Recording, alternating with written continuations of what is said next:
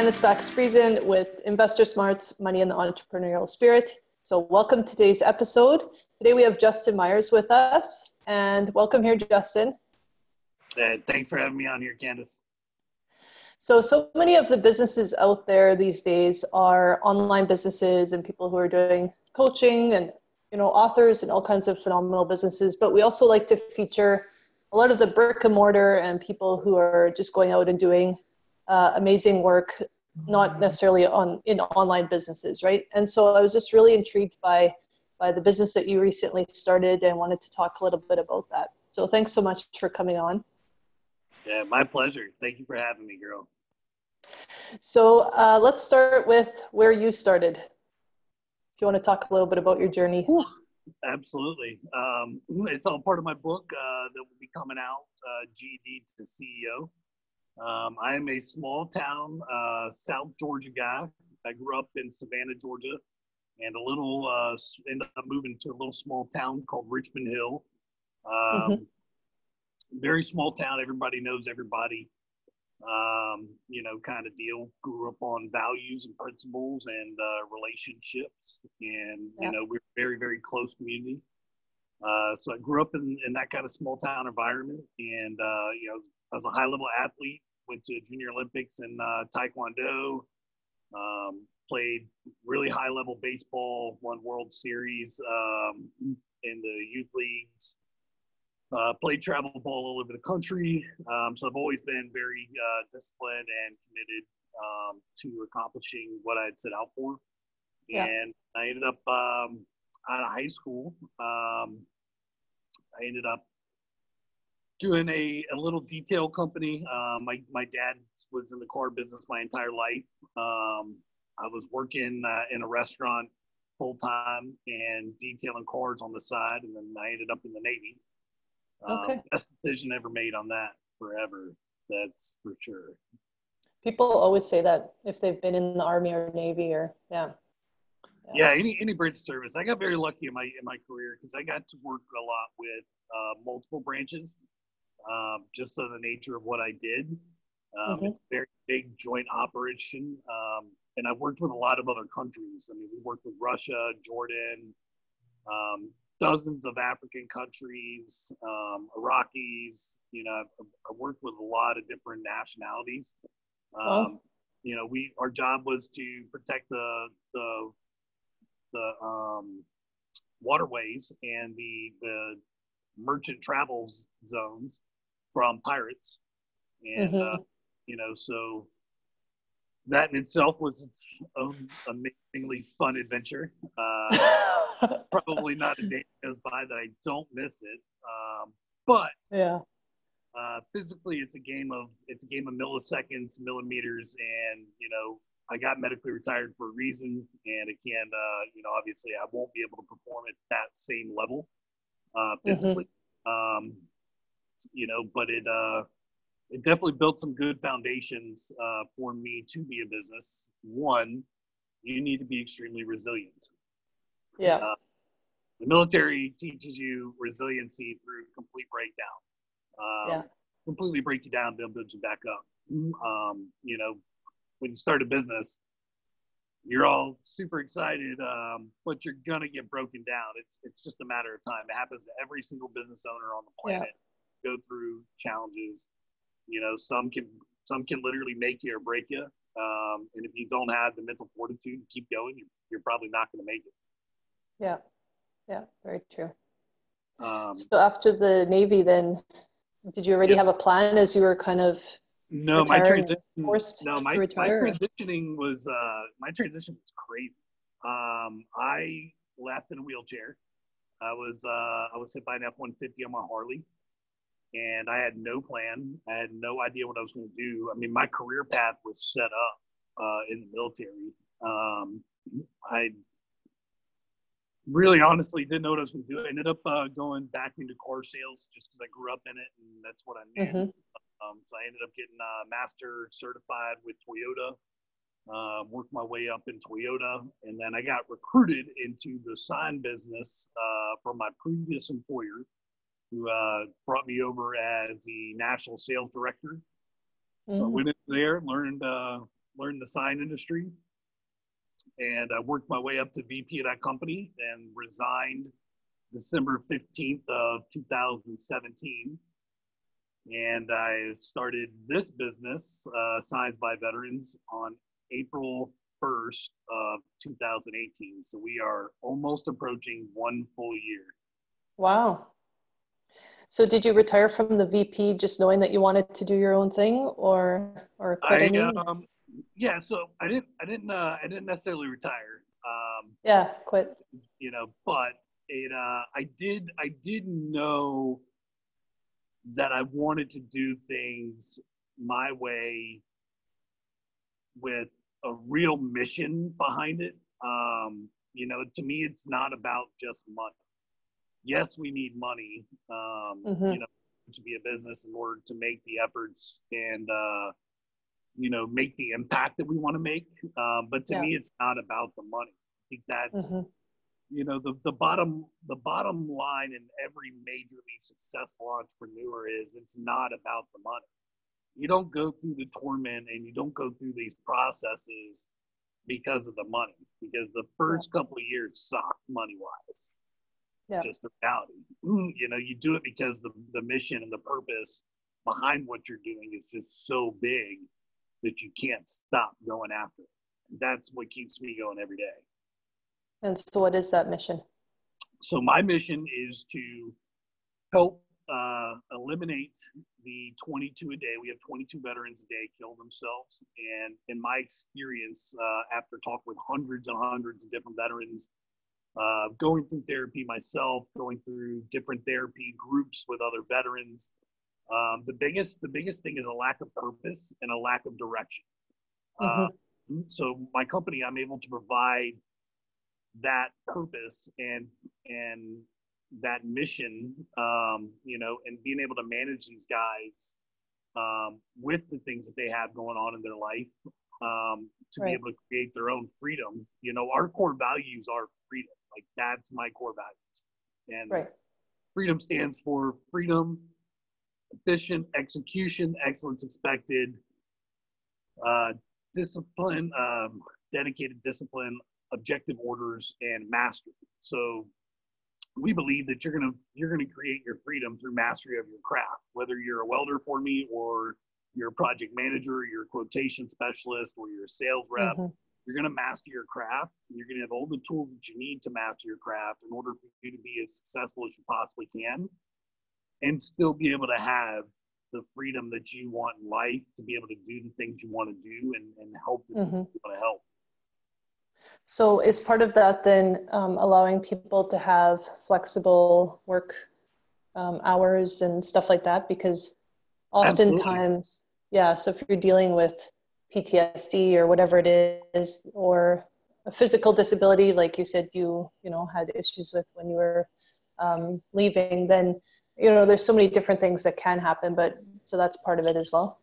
Absolutely. Yeah. So there's a lot, we're 100% cloud-based systems and software. So we can literally, I've got employees all over the country. I've got a team out in Austin, Texas. I've got a team in Virginia Beach. I've got one up in Nashville. I've got some guys down in Savannah, Georgia. I've got my team here in Charleston. And our goal is to eventually have a veteran-owned local franchise at every city in the U.S. Cool. That's great. And have you ever done franchising before, or is that a whole new thing again? For me, it is extremely new. I work with a lot of big franchises, and my business partners, two of my business partners actually have very high level experience with big franchises and doing franchising. They both own their own companies and have franchised dozens of locations each. Wow. Yeah, it's great. It's all about your network, hey? It really is. You don't have to know everything, but if you've got these connections, or if you just keep digging and searching until you find the people that you need, everything comes together. Absolutely. So one thing I can tell you guys about me is I don't know everything, and never claim to. I'm not some massive giant business expert where I know everything about everything. here's what I learned a long time ago. Yes, you have to master your hard skill. You have to have your one craft that you're absolute an expert in. Yeah. But you need a team, and your team and their level of contribution is what's going to define the overall accomplishment of the mission. You know, it's no different than when you're going and kicking doors down in Iraq or Afghanistan, right? Every single person has their job. Every single person knows that the person next to them is going to do their job, so they solely focus on what they're doing for the mission. And we take the same aspect. You know, I may not have the answer, but I guarantee you I do know somebody who does, or Google does. You know, we never tell somebody we know an answer without acknowledging that, hey, you know what, we don't know that answer, but we're going to find out immediately. I believe in just being honest and transparent, because we don't know everything. Yeah. And I think that's the power of, you know, even though your business is like very much an actual product, right? The online benefit of just having so many contacts all over the place, right? Like we met at a conference, and, you know, I'm from Canada, you're from Georgia, and, you know, it's just amazing, the technology and the different connections that you can make just by going to different things. And, you know, even 20 years ago, people didn't do that as much, right? Not even the online stuff, but just going to conferences and but like even just going to conferences and meeting different people, like, you know, you didn't do that as much, especially as a small business owner, right? Like, maybe as a VP or connecting with other VPs and stuff, but, you know, your business was really maybe 100 miles from where you lived, and that's about it, right? Yeah, you know, I mean, I moved, obviously I live here in Charleston now. I came down here after I got out of the Navy. But I mean, I set up everywhere I can. I mean, that's the glory of technology these days, is you're not limited. So many people focus on the local market when they're starting their business, and I think it's a huge mistake. Yes, you need to be active in your local market. However, with the tools and technology that we have via social media and Instagram and Facebook and LinkedIn and Google Plus and all the other tools we have available, you don't have to do business in just your local area. And it does allow you to create and expand at a faster rate when you do use those tools. You know, I've got friends that have pulled 8 figures off of Instagram in less than a year. Wow. You know, I mean, they're selling $500,000 products, but it's still a huge part of business. I mean, a lot of my sales have come through social media. You know, a lot of our marketing efforts, a lot of the website traffic is driven from social media. So it's definitely a great resource. And if you are starting up, you know, it definitely needs to be a focal point because it's free marketing. So let's, looking at how you started about a year ago, let's talk a little bit about the money part of starting a business. So what did that look like for you? I know you mentioned you have a couple of partners, but what did that look like? So here's how I started. I started with the ability that I knew what I was doing. I knew my products. And I knew how to provide solutions to clients for their issues. And I had a pretty good, strong network. But I had $1.78 when I started my business. I didn't have enough money to go buy a business license. I started my very first transaction was actually to one of my now business partners. You met her in at the conversation, Christy Morgan, Dr. Christy Morgan. She was my very first sale. And I told her, like, she knew exactly where I was, what was going on. And, you know, I told her, you know, very upfront, this is the situation. This is where we're at. This is our launch, but I don't have anything legally set up. So I need you to give me some time to fill this order because I've got to get legal structures in place. And she did. I mean, she worked with me. I mean, she's known me for a couple years now. We had actually met at a conference back in 2007, early 2017. So she knew me. She knew who I was. I'd actually done work for her previously. So she knew the quality, she knew what to expect, and she knows that I'm going to maintain my word. And at the particular moment, it was going to take a little bit of time, but she also knew that she was going to get taken care of, at the end of the day, because that's how I operate. Yeah. I think that's such a key point though. Like, for people who are in the same boat where they're like, I've got a great dream, I've got an amazing vision for business, and have the confidence that they can get started, but don't have the cash. Reputation is huge, and it is. That goes a long way even when you don't have the cash, because there's so much money out there. It's just getting the money, but it's your reputation and your confidence around what you're doing that's going to make that part much easier for you. It really is. It's all about tapping into your network.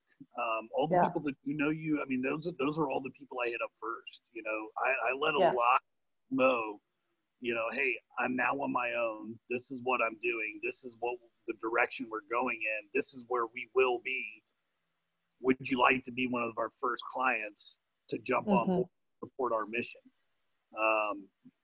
You don't have to have funds to start a business. I will tell you that it's a million times easier to have funds.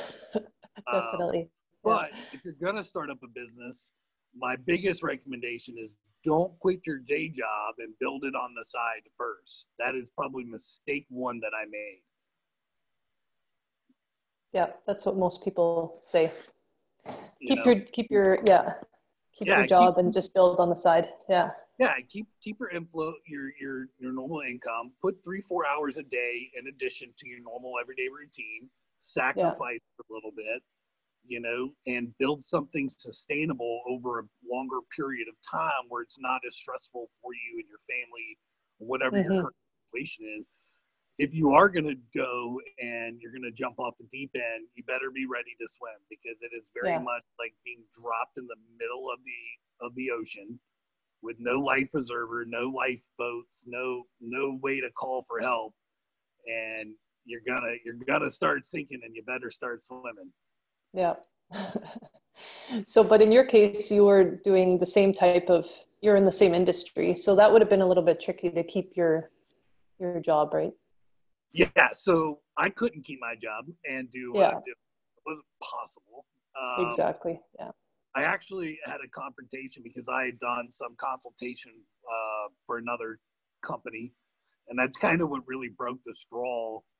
I was doing consultation to help another small veteran-owned company, and I told my CEO about it and said, "Hey, this weekend this is what I did," and he got really, really, really upset that I was doing consultation. I'm like, I'm not making signs. I'm not doing anything that takes away from our business. Like, it's another veteran, and he doesn't do anything that we do at all.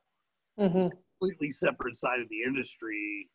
I'm just trying to help the guy, and I got paid for it. And he did not like that at all. And that's when conflict of interest letter got drafted, and I was like, yeah, this isn't going to work. Yeah. So was it your friend having his business that made you realize that was a similar type of business model that you wanted to have in supporting veterans? Not necessarily, to be honest with you. I knew that I had the ability to create something in our industry that a lot of veterans can do. There's a lot of crafty veterans out there, and there's a lot of making their own products. The number one problem I see is these guys are not charging what they should be. I mean, I've got a guy that makes a 2 foot by 4 foot, custom engraved flag, painted, all the works. I mean, they're beautiful. Yeah, and then I think I saw that on Facebook, and he's making $6 an hour. Yeah. I'm like, dude, that's not a business, buddy. That's not even a hobby. Like, you're losing money producing a product where you make $6 an hour, and it takes you a week to produce it. It doesn't make money.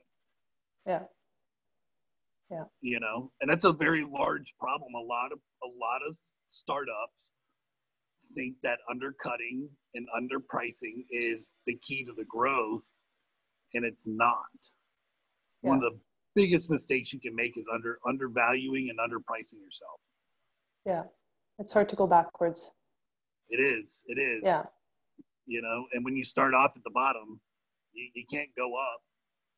Mm-hmm.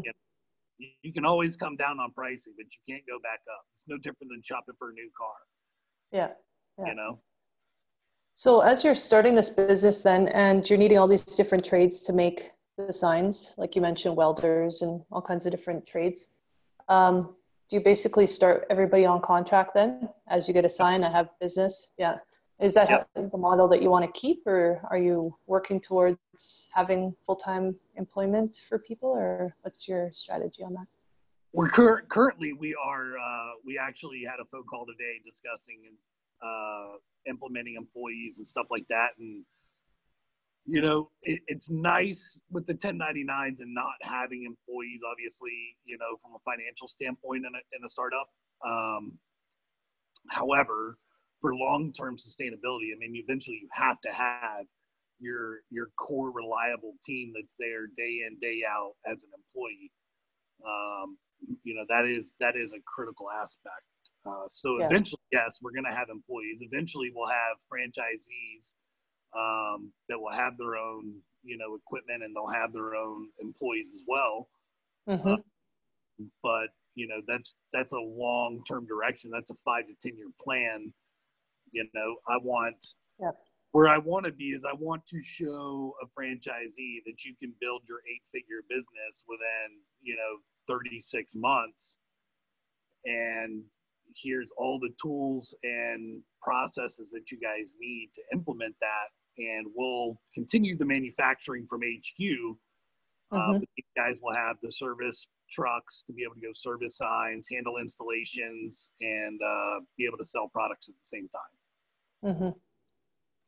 So when you're growing now, you mentioned that some of the clients were, you know, people that you knew and stuff. Is there a certain type of business, I guess, that you're going after, or? Yes, not particularly. Corporate retail obviously is a good. Different franchises are good for us. I like restaurants. I do a lot of the restaurants here in Charleston, a lot of the bars and lounges, real estate, construction companies.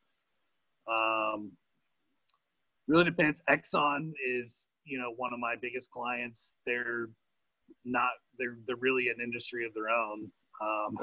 They're number 11 on the global list. But they do all sorts of different things.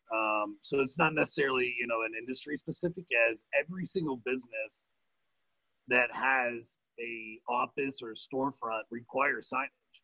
Yeah. You know, so I'm not particular to any one of them. I want to help everybody I can possibly help. Yeah. And so like a lot of these are like the lit up signs then, the large like coroplast or whatever the material is. But are you doing like for very small companies too? Mm-hmm. Absolutely. Yeah. We work with small companies every day. Small companies are the backbone.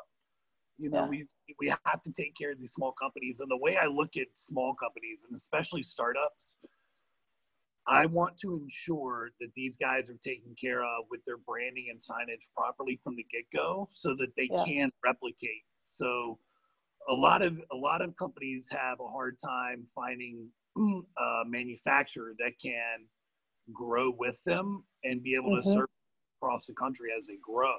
We don't have that problem. I do this stuff all over the country. I've shipped to 13 different countries in my career, so I'm very familiar with being able to start small, build a strategic partnership. You know, that typically we go into a 2 to 5 year agreement. You know, they have a set percentage over cost. This is what it's going to be. This is where replication, to make it easier for them, so that they're not wasting time and they're expanding on signage, and they're spending more time expanding and growing.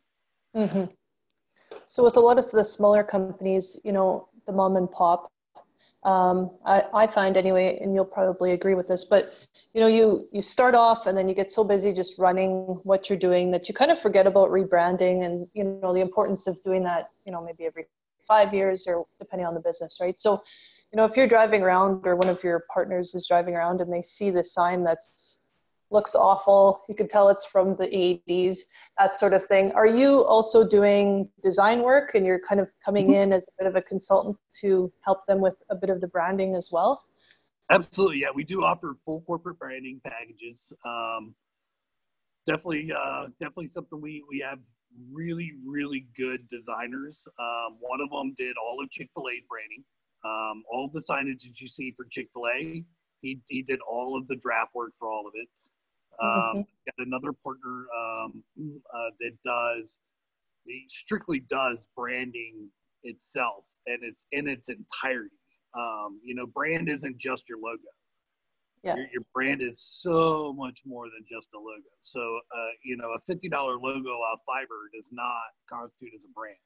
Yeah, exactly. And it's not going to be, you're not even going to get the right file that you need to make signs from Fiverr, to be honest with you. Right.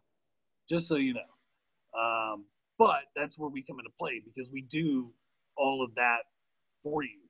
We also provide the files. You get the raw files from us. We don't hijack and hold hostage the files. Right. The first step we do in a rebranding process is we come to an agreement. This is what we're going to do. This is the package. And then we get that done. Whether you do the signs through us or not, right. That's your call. Most of the time, yes, they're going to do the signs with us. But at the end of the day, we want to help brands in every way that we can as a company, and design happens to be one of those aspects. Right. Yeah. It's usually the starting point for sure. Or even again, internationally, right? If, like, you're not serving Canada yet, but maybe there's somebody who's listening to the podcast that is intrigued by what you do, and you could still help them with the design part, and then they can source the rest locally if they. I actually have a manufacturing partner in Canada, so I am very look at you. able to work in Canada. Yeah, I do. I have sent, in my last 5 years, I have probably sent 20,000 jobs to Canada. No way. Yeah. Wow. I mean, my previous company was literally a top 5 industry leader. Yeah, I guess so. Yeah. So I've done a lot of work in Toronto, Montreal. Yeah, all the bigger cities. All sorts of. I've got a bunch of friends from Canada. One of my best friends is from Canada. I played in the NHL. So I enjoy. I've never actually been to Canada. I've seen. Well, you mentioned hockey. You mentioned hockey, and everybody will love you already. You're in. I play hockey. Oh, there you go. From Savannah, Georgia, where it never gets cold. It doesn't snow, and I play hockey. Yeah. I now play on the sled team because I can't skate. About 3 months ago, I tore my patella and my meniscus on stand up. So I've been reduced to the sled team, but I am very much a hockey advocate. I have season tickets to the professional games, and I do play all over the country. I mean, we travel literally all over the country to play sled. Wow. That's cool. Yeah, it's a blast. I love hockey. Hockey's an amazing sport. As a kid, it's so important to be in sports, and I think we both have that small town connection. I'm small town too, but and with the kids and stuff, you put them in the sports to keep them busy, and nowadays off the video games and everything like that. But especially something like hockey, it just continues on, right? You keep those friendships, or it's a way that you can just hang out with the guys, and it's just a nice way to connect. Well, it builds a lot of skill sets that you're going to need in life and as an adult. I mean, you're going to fail in sports. You're going to fail significantly. You're going to have a coach that's hard on you, that's making you better. Yeah. Right? You have to be a coachable adult. If you're not a coachable adult, you're never going to be successful. Yeah. Right? It's just not going to happen. You may have a glimpse of success here and there, but you're not going to have long-term sustainability if you're not a coachable person. The skills of fortitude, the relentless attack and getting better, the drive, being able to fall and get back up, being able to get punched in the mouth and keep going. Those things happen. Life deals adversity. Business deals a whole lot of adversity. And sports is a very good common core building block for a successful life. Yeah, I agree. Yeah, my son had, he started playing up on a higher team this year. And that was the whole mental thing that he had to get past, that, he wasn't the biggest kid anymore, and, got into checking and hadn't done that yet. And, so it's, even if it's just that kind of stuff where you can work through, okay, this is going to be okay, and I can rise to that level, right? Absolutely. So, It's only going to hurt. yeah, there's so much. Yeah. I tell everybody, man, it'll feel better when it quits hurting. Just keep going. Yeah. So another thing that I just wanted to ask you a little bit about, when you've got these interstate signs, so when you're dealing with a lot of these big companies, then obviously that's another sign that they also have, the big ones on the interstates. Are you also going to that level as well? No, that's a whole nother thing. I am not doing billboards. Adams and Lamar own billboards around the entire North American continent. Okay, so that's it. Not a market that I am even attempting to try to play against. Those guys have it. They've got it nailed down. They've got systems and processes. They do it all over the world, and I will never, ever beat them. They've been doing it for over 75 years. Yeah. They are the best for a reason, and that's just an aspect of the market I'm not even trying to go after. Yeah, yeah. Yeah, in Canada, we have Patterson as the big sign company, but yeah, interesting. Yeah, the billboard stuff. I mean, I do road signs like the interstate, aluminum signs, like if you're going on an exit, those signs. But the billboards themselves are just not a aspect that I want to go after. I focus more on custom stuff. Yeah. The 3D signs. Yeah, we do volume printing as well, but it's more of custom work, custom branded solutions for our clients. Mm-hmm. So besides obviously the social enterprise, I guess, part of what your business, helping veterans, and obviously that's something that everybody would want to support. What are some of the other ways that you're competing against some of these companies that have been around forever? Quality one. I mean, we offer lifetime warranty on a lot of our products, whereas sign companies don't even offer warranty. So like all of my letters that we produce, not all of our trade show, but a very good majority of our trade show items do have lifetime warranties. They have lifetime guarantees. If anything happens to them, we take care of it. We replace it, free of charge. The response, part of our relentless reliability is our responsiveness. We don't think that it should take you a week or 2 weeks or 3 weeks to get quotes back. We think you should have it within 48 hours. We do quotes on spot. We do service calls within 48 hours. So, if your channel letters go out or your pylon sign, goes out, you call us and we get somebody scheduled to come out there and service the location and get it done immediately. Because your signs, especially your exterior signs, are your best employee. They work 24/7. Yeah. And if it's not operating at its capacity, it's diminishing your brand, and two, it's pushing away customers that would be coming to you. You know what I mean? So for us, it's about being very quick, being very responsive. And we're willing to do what other companies aren't. I mean, we don't shy away from custom jobs. A lot of companies stick to the standard basic, this is what we do and this is it. And we're over here, if we can dream it, we'll figure out how to build it. Yeah, that's awesome. And there's always people who want exactly that, right? They want to stick out. They want to have their sign look a lot different than everybody else. So it's always a market for custom. Yeah. Exactly. There's the custom signs is searched 1.4 million times a month. Wow. Yeah. The market's there. The market is definitely there. Trying to play the Google game, obviously, as a startup is a little tough. But my previous company, I was #1 for 3D signs on the planet. Wow. So when it came to 3D signs, I mean, we did them everywhere. Yeah. That's awesome.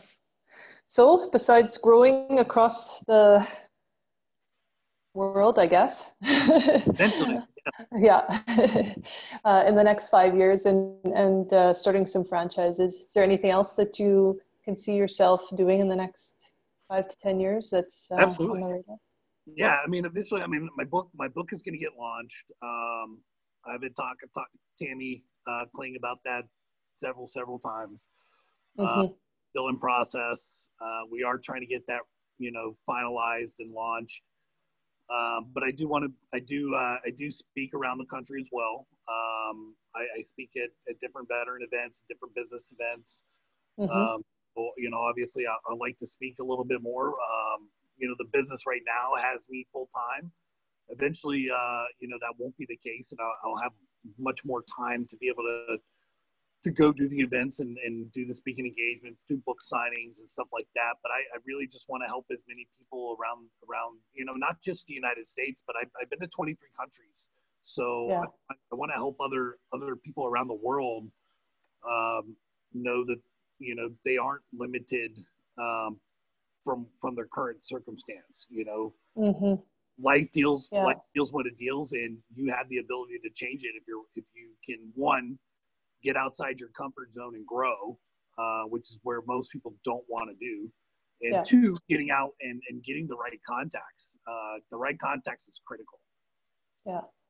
I know I've shared this story before on the podcast, but my husband, he went to Nicaragua, and he was sitting beside this younger kid who was probably in early 20s, and so he's reading his book, and it was a personal development or business book, and this guy just kept looking over at him, so finally he's like, so making some conversation, and he was just so intrigued by my husband's book, and he's like, you can have it, and he just couldn't believe it. He's like, could you sign this book? There's such a hunger all over in all of these different countries, and we're so fortunate, right? We just have so much at our fingertips that we take for granted, but yeah, there's such a need to be able to just empower people and help them believe that they can do it. And again, the stuff that we take is just common knowledge. That's stuff that they don't have access to often. So Very, very true.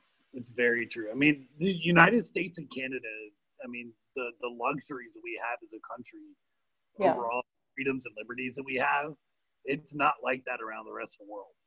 Yeah. It's really not. I mean, and being able to uplift and help others and get them out of their current environment and see them thriving is one of the best gifts on the planet. Yeah, exactly. Great. So if people want to get a hold of you, Justin, what's the best way to do that?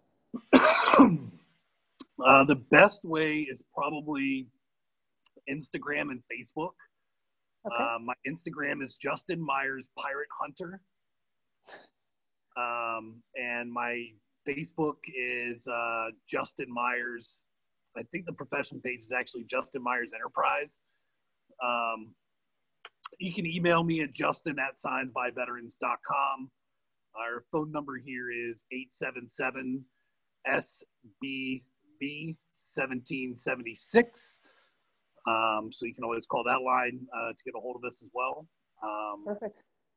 But yeah, social media is probably the best. Yeah, we'll have some links as part of the show notes here as well. So absolutely. And then the website awesome. signsbyveterans.com. So that's easy. Yeah, perfect. It's not hard to find businesses nowadays, right? So people will find you. Yeah, it's really not. It's pretty simple. Awesome. Well, thanks so much. I love your vision and just how quickly you've grown in not even a year. Congrats on the 1-year anniversary coming up, and wish you all the success in your business. Thank you, Candice. I truly appreciate it. Thank you for having me on. Yeah, you betcha. Okay, keep in touch. Yes, ma'am, I will. Okay, bye.